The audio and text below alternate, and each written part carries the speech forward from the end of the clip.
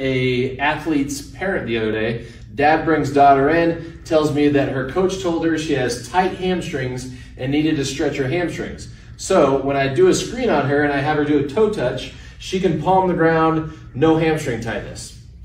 But when I have her do a double leg squat, full depth, she falls backwards. What do we know about that? Lack of dorsiflexion due to lack of tibial anterior translation due to soleus inhibition. So when I watch her run lacks terminal knee extension because she's on her toes. So this is a jog.